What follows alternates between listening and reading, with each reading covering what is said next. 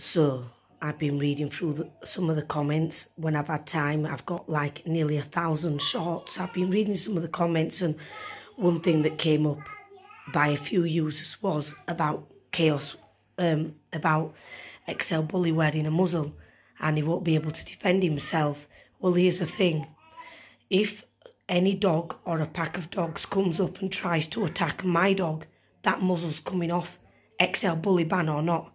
If I'm in danger or my kids are in danger, then the muzzle's coming off. He has a right to defend himself, and he has a right to defend his pack, his family. At the end of the day, if you were being attacked by a person, it would be the same as having your hands tied behind your back and these people are laying into you.